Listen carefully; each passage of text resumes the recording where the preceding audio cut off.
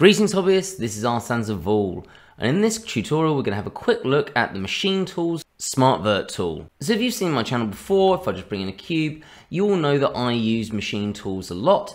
It's the thing that brings up this really funky pie if I press tab and allows me to go into vertex mode or edge mode or face mode. And while this might not seem as quick as pressing tab and then 1, 2 or 3, that's because in my videos I'm trying to do things to make sure everyone can see what I'm doing. So I press it and then click. In reality, when you're using this, it's as quick as doing that. So click and left vertex, clicking down edge, clicking right face, and then clicking up back to object. It's really quick to use and it saves loads of time.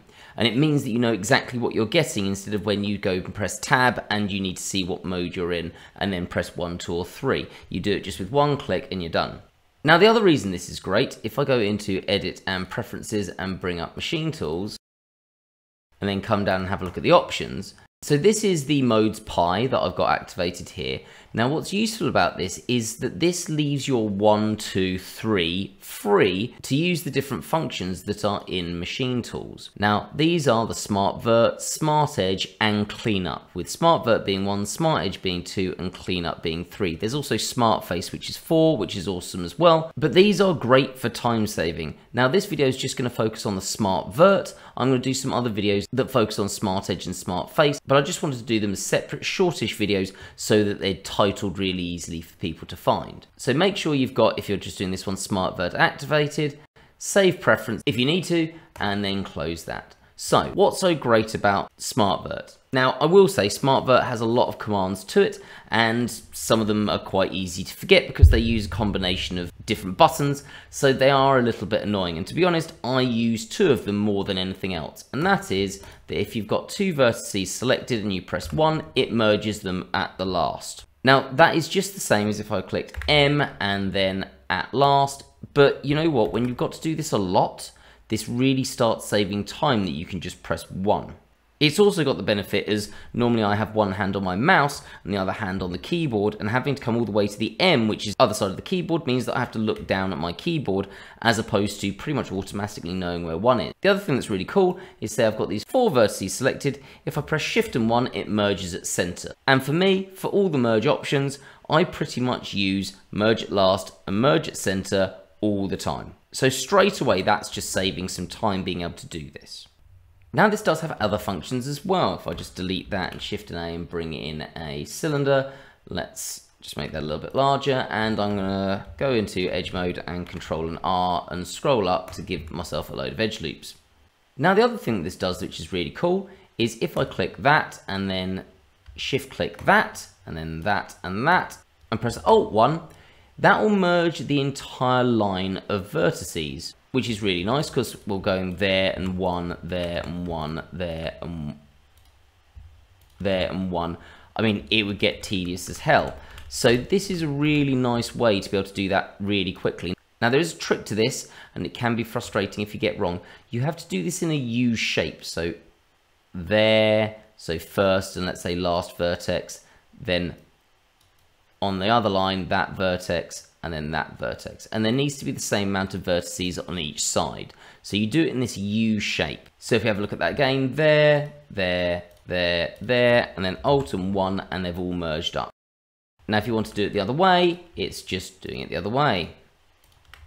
And it's merged down. So whichever row you do last is the one that it's going to merge to. Now I really like this because if I just go into face mode and click Alt on that face, I can then come into something like here, go to extrude along normals and do something like that and maybe merge it out and extend it out a little bit.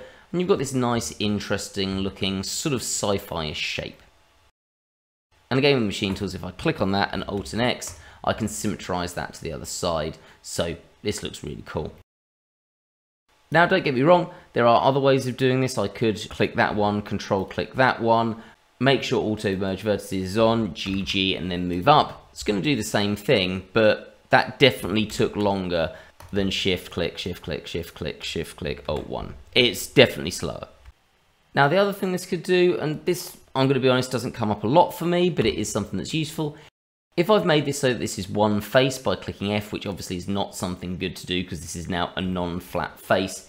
If I press N and bring out my 3D print toolbox and check all, we'll notice we've got a non-flat face here. We can use Smart Vert to fix this. if I just click there, notice not the outside one, the first one in, same U-shape pattern, and then Control-Alt-1, it will fill in those lines. Effectively, what I've just done is the same as clicking there, join, clicking there, join, and there, and like, it's just tedious. It's so much faster to there, Control-Alt-1, and you're good. Now, as I said, don't use that one a huge amount, but it is definitely handy.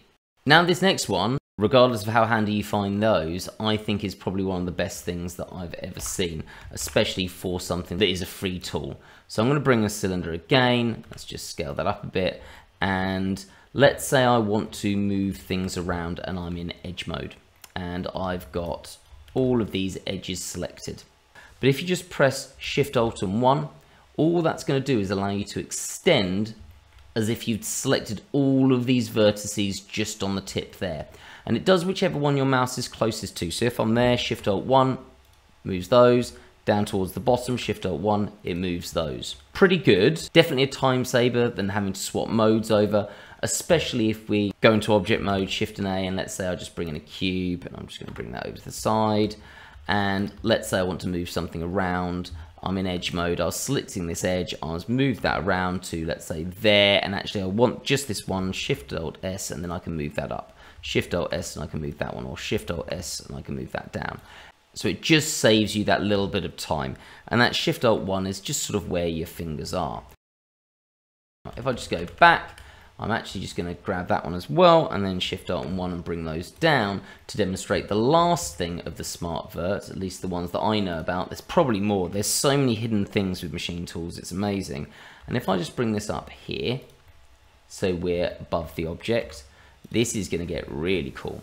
So if I do exactly the same thing, I'm in edge mode and I Shift Alt and 1, and I hold my mouse over the face of the other object and press Control and then click, it aligns all the vertices to that face. I mean, that would take so long to do manually, it's untrue, and you can do it in a click. And in fact, if I undo this, the bit that's really cool about this is if I just bring this somewhere over there, even if it's not going to connect, I can go into edge mode, Shift Alt 1, and then come over to here, press Control, and it's done it. And it has lined these up perfectly. Now, to be honest, whenever I use this, I've normally moved the object above it for some reason, but I reckon this has got a load of potential uses to it if you want to do something. Now, one thing I haven't tried, and I'm going to try it now, I don't think this is going to work, is if I select both objects and go into edge mode and Shift Alt 1, it will only work on the one object. So if I go into vertex mode and A, Shift D and move that along, and then go into edge mode and Shift select all of those edges and Shift Alt 1, moves them all up. What happens if I press Control? Oh, that's got some uses to it. So we've now got these all in this perfect line. Now, I'm pretty sure I can come up with some really good uses for that straight away. Like, think about this. If this was some sort of engine exhaust on some sci-fi vehicle and you want those in a nice straight line, you've done it instantly. And, okay, yeah, I could have done this by booleaning things out, but that's definitely an option. So there we go, that is the Smart Vert, all based around the one key and various combinations of either Shift, Control or Alt. As always, I hope you found that useful. Honestly guys, go get Machine Tools, it's free as long as you go to Gumroad, so please do go to Gumroad. I mean, you can on Gumroad put in more than nothing, and please do, these guys are awesome, look at the work that they've put into this.